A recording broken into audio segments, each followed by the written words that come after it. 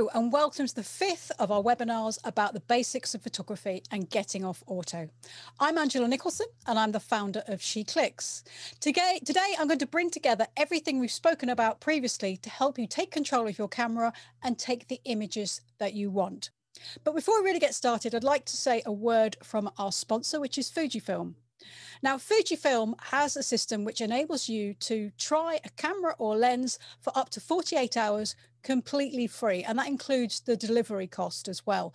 So if there's a Fujifilm camera or a Fujifilm lens that you fancied trying, then have a look at fujifilm-loan.com and see if you can arrange a date that you can give it a go for 2 days. Perhaps you own a Fujifilm camera and there's a lens that you'd really like to try, or you've got an event coming up and you think there's a specific lens that would work really, really well, then have a look and give it a go because it's completely free. Maybe it's just a special event, you want to try it, give it a go. Also, if you want to have a longer loan, you can extend it. That will be a paid loan. But if you decide subsequently to buy the camera or the lens, then you get that fee deducted from the price. So that's good news. So also, thank you very much to Fujifilm for sponsoring this webinar. So let's start with a quick recap. And actually, most of this webinar is going to seem like a recap because we've covered everything. We're just pulling it all together and helping sort of underline some of the key points. So exposure, it's the amount of light that's required to make an image. Now, sometimes we think about exposure as being the brightness of an image or the darkness of it, how it looks. But really, in this context, we're talking about how much light is required to make an image. And usually we're sort of talking about correct exposure. So it looks like an image that you're happy with. Exposure is controlled by the amount of time that the shutter is open, also known as shutter speed, and the size of the aperture that the light passes through, as well as the sensitivity of the film or sensor, which is also known as ISO. So what is ISO? Well, we covered that in the last webinar, but you may remember that photographic film has a speed rating that indicates how much light it needs to form an image. And this standard, or this speed is defined by the International Standards Organization, which gets shortened to ISO. So when we're talking about an ISO 100 film, we know that all ISO 100 films require the same amount of light, the same exposure to create an image. And that's really useful because it means, you know, if you swap from one ISO 100 film to another, then if the lighting stays the same, you can use the same exposure settings. Similarly, if you swap to an ISO 200 film, you know, it will take less exposure than an ISO 100 film, and all other ISO 200 films will be the same as it. Now, obviously, with a digital camera, you can't change the sensor to make it more or less sensitive. But what you can do is apply more gain to the image signal. And that is how digital cameras replicate or mimic the effect of different ISO or different film ratings. And we call these settings ISOs. So let's look at the numbers.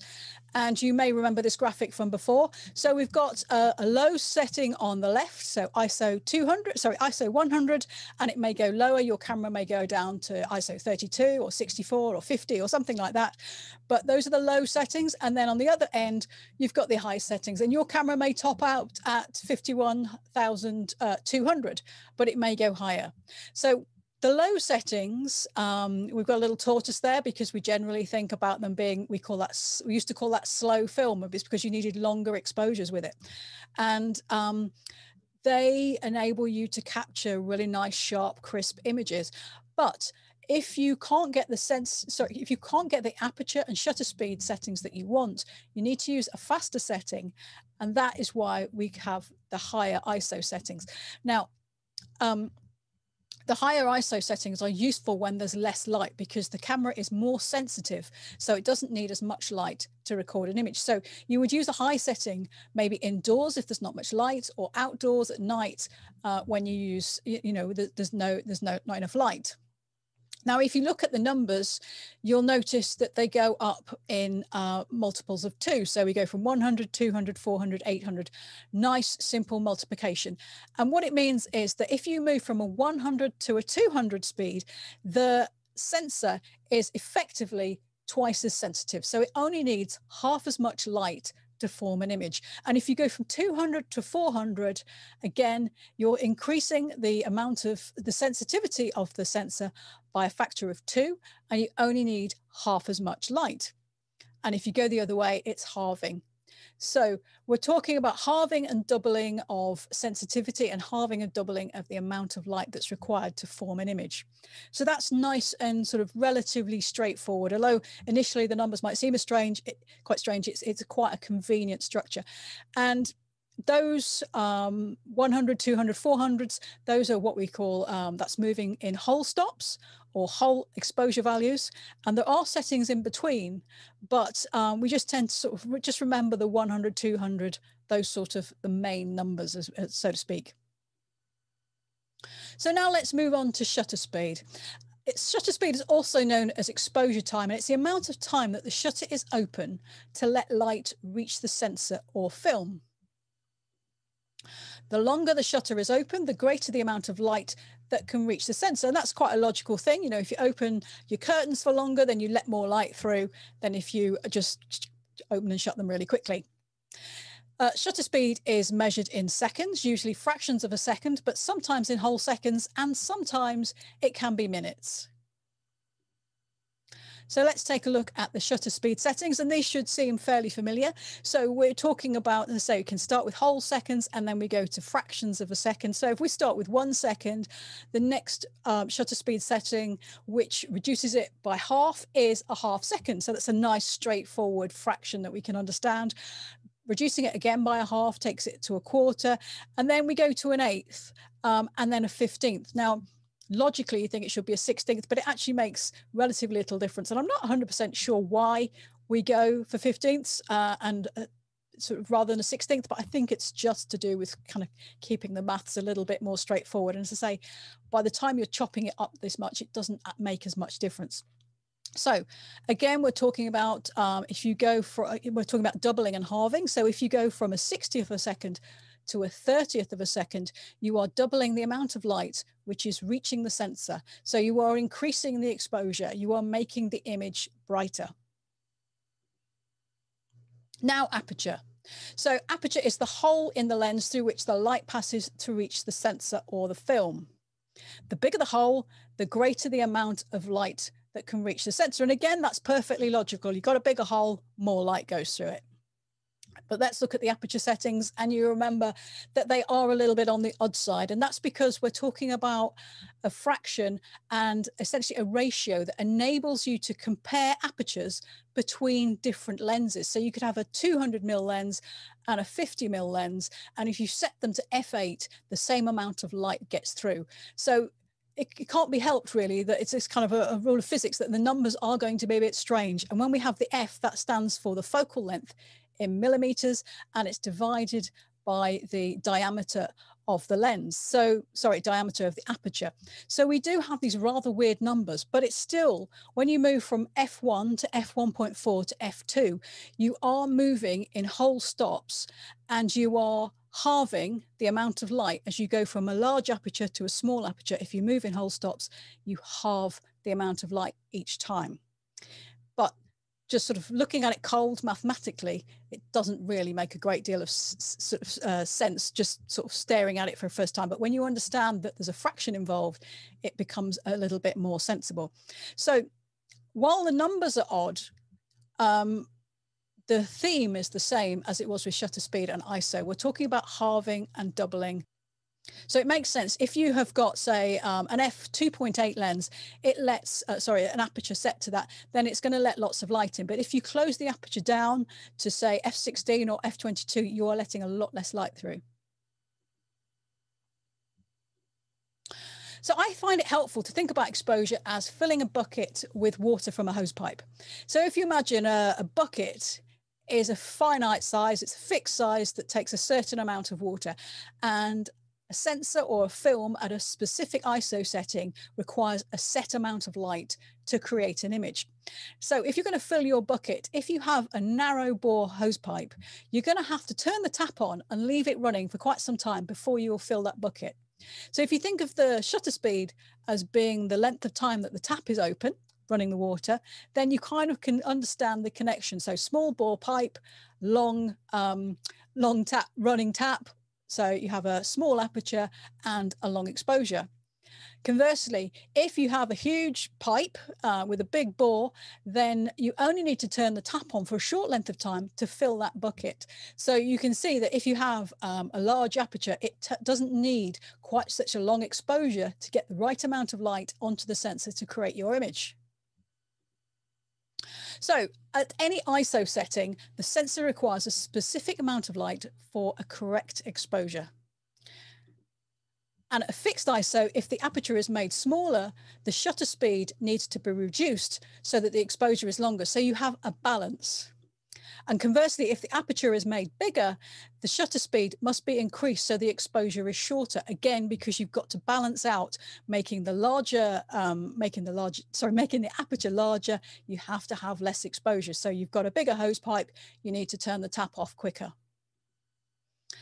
Also, it's worth bearing in mind that you can have different you can have different shutter speed and aperture combinations, which give you effectively the same amount of light. The effect might be slightly different, but you have the same amount of light. So for example, a 60th of a second at f8 gives you the same exposure as 120th of a second at f5.6. And that is because 120th of a second is twice the speed of 60th of a second. And f5.6 lets twice as much light through as f8. So you've got effectively the same amount of light going through. Now, you might have seen this exposure triangle or different variations of it before. And basically, the point is it's trying to explain the balance that you need to strike between aperture, shutter speed, and sensitivity, or ISO. Now, I put ISO at the bottom because I feel that's kind of like the basis. And if you were working with film, then you have one ISO setting for 36 exposures. So that's what you work with. So on the left, you have aperture, and it's just the same scale as we saw before. We've got a large aperture at the bottom. So that's like f1, f1.4, f2, that kind of thing. And then we've got small apertures at the top. But to be honest, I think this kind of makes it a bit more complicated than it needs to be. I prefer to think of exposure as a balance. And at any given sensitivity, you need to have a balance between the shutter speed and the aperture. And it's up to you to decide what shutter speed and what aperture you want. And if you can't get those settings, then you need to adjust the ISO. So the creative controls are the shutter speed and the aperture, whereas the ISO is the thing that enables them to happen. Now, generally, we have a trend. We try and keep the sensitivity low if we can. We want to keep the ISO reasonably low because that will give you the cleanest, most detailed image. But if you're shooting at night and you're shooting the night sky or something like that, there's a limit to how long you can make the exposure without the stars going into streaks. And there's a finite size to the aperture of your lens. So you need to start thinking about pushing the ISO up. And actually, as we discussed previously, cameras these days do produce much cleaner images at quite high sensitivity settings, much better than they used to, and certainly better than film used to be. So when we're talking about finding the correct exposure, this is the sort of scale that we tend to be looking at, or this is the sort of scene we're looking at. You would see this on the back of the camera, but you'd see something similar in the viewfinder as well. So on the left of the image, you can see a scale, and at the 0 point, we have the arrow pointing to us, and that is indicating that the camera considers this scene is going to be correctly exposed. Now, the camera is set to manual exposure mode, and you can see that by the M at the bottom there. And it's also set to ISO 1600. That was just the setting that was selected.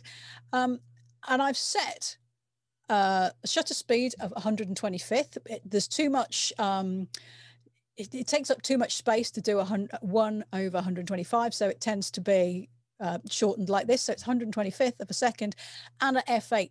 Now, I could adjust the sensitivity up, I could and down, or I could adjust the shutter speed and the aperture up and down to have a different combination of settings if I want. But these ones just happen to work.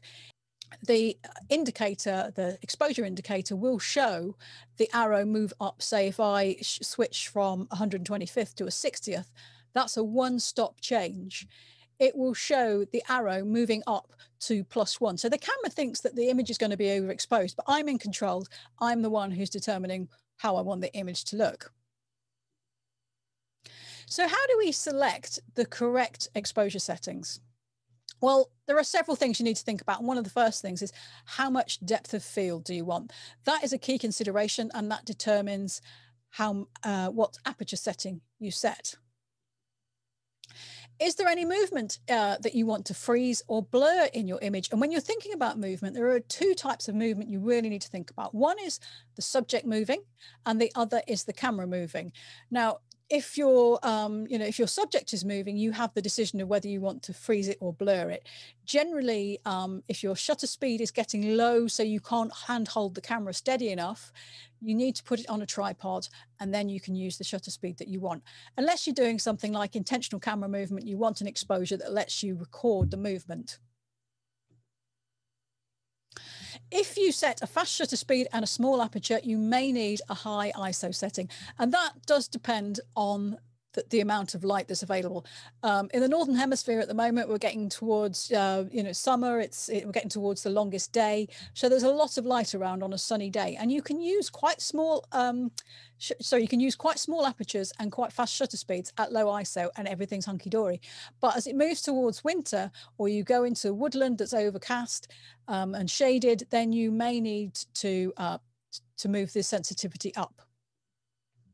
And if you set a slow shutter speed and a large aperture, you may need to use a low ISO. So say if you wanted to blur water, the movement of water, say you're at the coast and you want to have milky white water, then you need a really slow shutter speed to do that, and you have to have a slow ISO. And one way to get that low ISO is to use normally to use a narrow aperture. But of course, if you want to restrict the depth of field for some reason, then you're going to have to use a particularly low ISO. And in fact, you may want to use a filter to cut the light out even more. Now, a quick reminder of depth of field. It's the zone of acceptable sharpness that extends in front of and behind the point of focus. So you may remember this graphic, and it's just to indicate that if you use a large aperture such as f2.8, you get very shallow depth of field. So if you can imagine focusing on that first tree, the depth of field, the zone of sharpness, extends a little bit in front of and a little bit of behind. But the trees further beyond the focus point, they are going to be blurred. And the further away you go from the focus point, the more blurred they're going to be. And any sort of little bits of grass in the foreground, they will be blurred as well.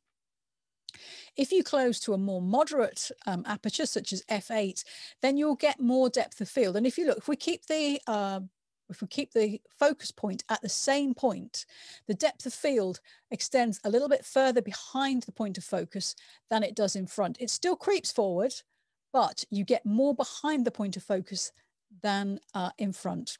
And similarly, closing down to f22, you get much more extensive depth of field, and you can, you might be lucky and be able to focus, get the whole scene in focus, and it will be a little bit in front and quite a long way behind. So when you're thinking about where you want to focus, that's a key thing to remember. But because aperture controls depth of field as well as overall exposure, it's a key part of your decision, thinking about how much of my image do I want to be in focus. Now, moving on to shutter speed, you can see here I've got a moving subject, and I've photographed him at a 30th of a second, and because he's moving quite fast, it's pretty blurred. Now, if you look, the grass, just sort of where his front paw is actually pretty sharp. So it's not the camera shake that's the problem, it's the dog's movement. Shifting all the way up to a 1,000th of a second, he's really nicely frozen. And you can see that the depth of field is actually quite shallow in this image. His nose and his eyes and his front paws are all pretty sharp, but if you look towards his back legs, they're getting a little bit soft, and you can see the grass behind is blurred. So he's nicely isolated from it. But because I've used a very fast shutter speed, I have had to use quite a big aperture. And in this instance, I'm perfectly happy with that. Now, so this is an example where you can be a bit more creative with shutter speed. So here, rather than using a shutter speed of 1,000th of a second to freeze the movement, I've used a relatively slow shutter speed, which has enabled me to record a little bit of blur. But what I've done, I've panned the camera with Otto's movement, and I've managed to keep his face sharp. And it's been, the shutter speed's been fast enough to freeze his face's movement, but because his legs are moving so fast, they are blurred. And because I'm panning the camera, the background has got this kind of nice blur as well. So you get this sort of streaks and sense of movement. So this is what I'm saying, is it's about deciding how much blur you want in your image when you're thinking about shutter speed. Now, it can be very handy both at the outset when you're learning about using shutter speed and aperture, but also when you're, when you're a very experienced photographer, it can be handy to use the auto ISO setting, because this enables you to just focus on the creative element of your exposure. So you're just thinking about aperture and depth of field and shutter speed, whether you want frozen movement or blurred movement. And it's a kind of cop-out auto setting, because what's happening is, say, you're controlling the look of the image, but the camera is controlling the exposure through the ISO settings. So if you're out in, outside photographing, and you've got using whatever settings you use, and the sun is out, but then the sun goes in, the exposure won't change because the camera will adjust the ISO accordingly. So it's a really handy option to use. But what you need to do when you're using it is to keep an eye on the ISO settings that are being used. Now, you can often restrict them, so it'll only go within a certain range. But say if you walked into a woodland and it was really dense canopy and the sun went in, and you've been shooting with a very narrow aperture and using quite a fast shutter speed, you'll suddenly find that the camera is using a really high ISO, and you'll start to get a bit of a noisy image, and you might want to rethink that. You might realize, actually, you know what, I don't need this small aperture. I don't need such a short exposure time. So you just need to keep an eye on it. Also, if you're shooting using auto ISO, you can use that as kind of like basis to get started with your manual settings. So you shoot a few images using whatever aperture and shutter speed that you want, and check what ISO it is using. And you sort of think, okay, what I'm going to do now, say it's using ISO 800, you could decide to set the camera to that. Or you could decide, well, actually, it's making the image a little bit too bright. So you set it to ISO 400. The camera will say, oh, you're going to underexpose, but it's you that's taking control. Okay, so let's look at some typical exposures, and I'm going to talk about general situations rather than specific numbers. So with landscapes, typically, but not all the time, you want to use a small aperture because you want to have lots of depth of field. You want generally to have the foreground, the midground, and the background to be sharp. And using a small aperture means you're probably going to have to use a low shutter speed or a slow shutter speed. And that's generally fine because landscapes don't move about. If you have got, say, if you're on the edge of a field of barley and it's all whipping about, you've got a decision to make. Do you want to freeze it or do you want it to be blurred? Now, if you want to freeze it, you're going to have to use a faster shutter speed as well, in which case you can handhold the camera. But if you're going to use a nice slow shutter speed and get kind of like a dreamy effect, then put the camera on a tripod. Even if you're shooting with a hand-holdable shutter speed, it's worth thinking about, with landscapes in particular, using a tripod because it slows you down and makes you think about your composition a bit more. But generally speaking, with landscapes, we're talking about small apertures, slow shutter speeds, and low ISO settings. With sport, there's movement, and generally, but not all the time, we want it to be frozen. So you're going to use a fast shutter speed, and that often means that you're going to use a larger aperture. Now, the thing about shutter speed is I showed you the shot of Otto where his head's sharp and his legs are all blurred. If you're photographing something like, I haven't done it for a long time, but I used to photograph hockey, and I could use a shutter speed of, say, I think even something as fast as 500th of a second.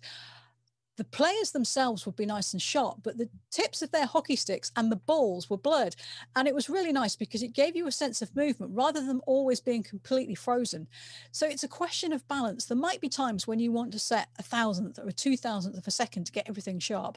And there are other times when you think, I'm just going to knock it back a little bit and I'm just going to get a little bit of blur. But generally, say sport, using fast shutter speeds and large apertures.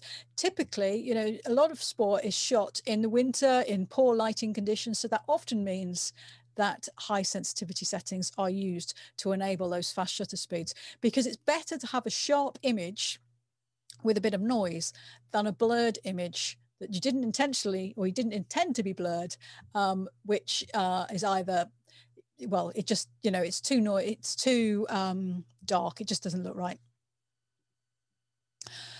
Portraits, generally we're talking about large apertures because we want the background to be blurred, and that means that we're probably going to be using a fast shutter speed. And that's nice because it means you can hand hold the camera, you can move about, you can experiment with different angles and everything. Macro, we usually want a small aperture because we want lots of depth of field as a rule, and that tends to mean slow shutter speeds. And often we're talking about using a tripod, and it's not just because of the shutter speed, it's also because a little bit of movement in macro can make a big difference to the composition and the focus of your image. Street photography is one of the examples where you might want to use a moderate aperture and a moderate shutter speed. So something maybe, you know, say if you're going out and you're just going to be prepared for everything, you could set an aperture of f8 and a shutter speed of 125th. And depending on what the light conditions are like, you know, you could either set the ISO as you want, or you could set it to auto, and then you're kind of like, you're golden. You can go wherever you want and shoot, knowing that you've got an aperture which is going to enable you to be a little bit forgiving with your focusing. So if you don't nail exactly the right point, there's enough depth of field, but it's not such a small aperture that you need to use a long exposure, and you can handhold the camera. And 125th, something like that, you can freeze somebody walking. So you've got quite a bit of scope there, and you might get things that are moving faster, you get a bit of blur, which can work really well with street photography.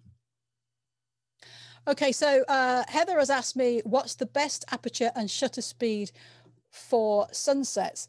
Well, it's just a question of setting up your camera. I would recommend using a tripod, but setting up your camera, and you probably want with a sunset, say if you're not just recording the sky, you want a little bit of foreground interest, maybe some the light hitting the foreground. So you probably want quite a small aperture so you've got lots of depth of field.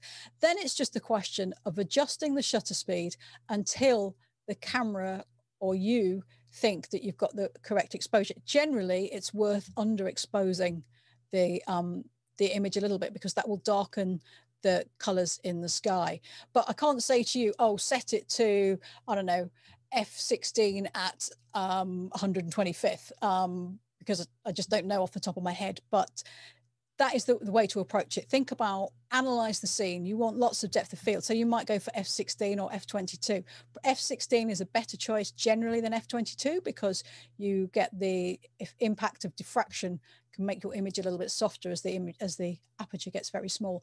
So set the aperture and then adjust the shutter speed accordingly. And generally, you know, if the sun is in the frame, then the camera is likely to underexpose the scene quite a bit. It'll say that it's doing correctly, but you might think it looks a bit dark. But have a look, because that will make the sky look great. If you're looking to shoot a silhouette, it's probably going to be fine. But if you want a bit of foreground interest, then you may need to brighten things up a little bit. So someone said, presumably, if you have a slow shutter speed with macro, you need a tripod. Yes, definitely.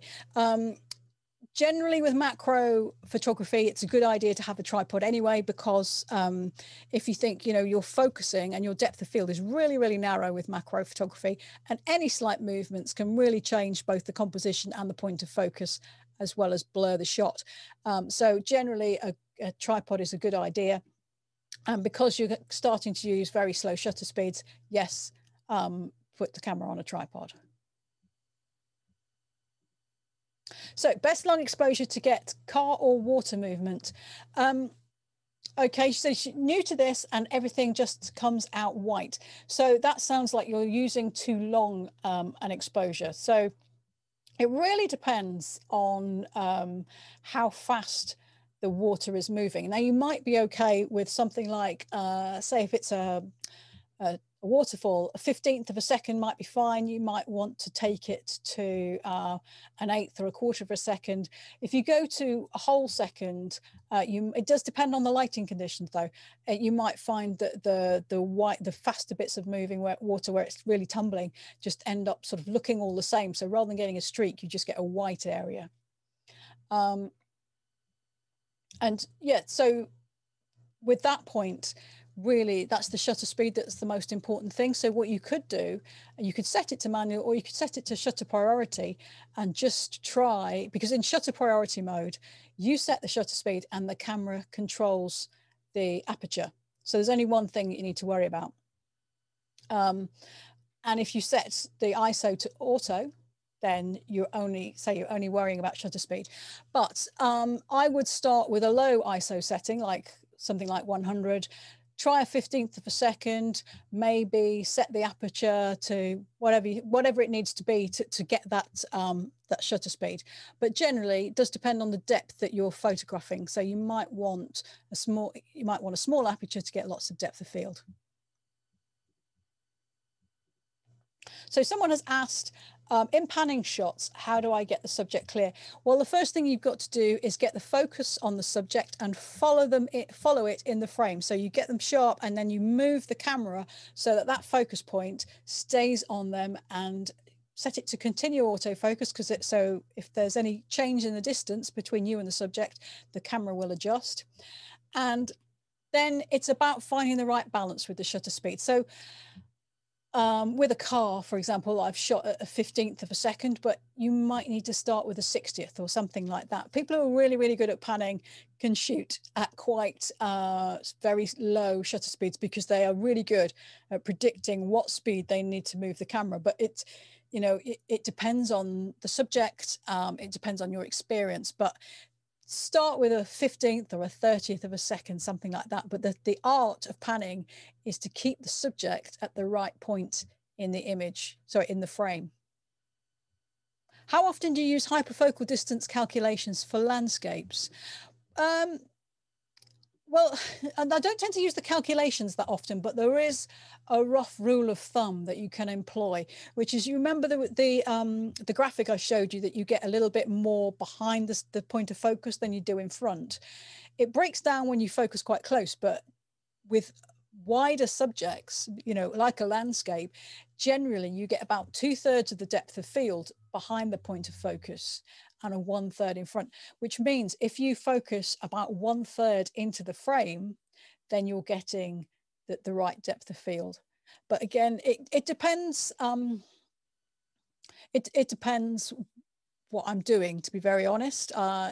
If, for example, I was recently testing some wide angle lenses, and I checked, and actually with some of those you only needed to close down to f8 and focus about a meter away, and everything from sort of, I don't know, about 60 centimeters or something like that to infinity was sharp. So it really depends on what you're photographing.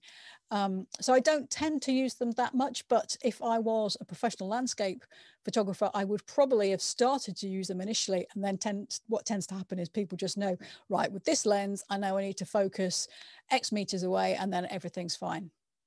Are there any standard settings for shutter speed, etc., when trying ICM, intentional camera movement?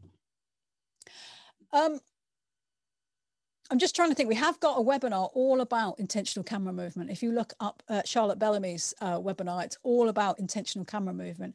I think when you first start it, the inclination is to go for a long exposure like a second. But you soon find out actually you probably only need something like a 15th of a second, because if you imagine, it depends how much movement you want to make, but often you don't need massive movement. You just want quite subtle movement. So, we've seen a lot of ICM in bluebell woods, and people are just sort of panning up or down. And that actually doesn't take that long. And if you have a whole second to do it, you've got to move quite steadily. And that kind of introduces bars or sort of juddery marks in your image.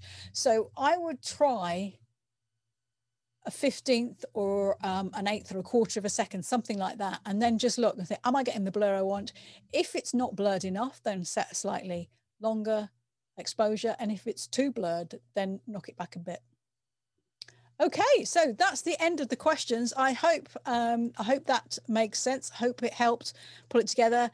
As ever, if you've got any questions, please feel free to go on Facebook and ask them, because exposure is a key part of photography. It is photography, in fact, and it's really important to understand it. But nobody was born understanding it. Everybody is confused when they first hear it.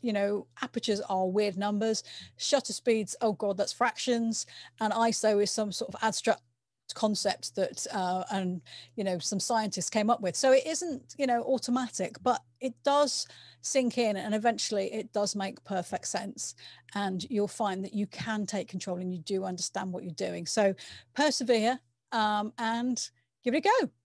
Okay, bye-bye then.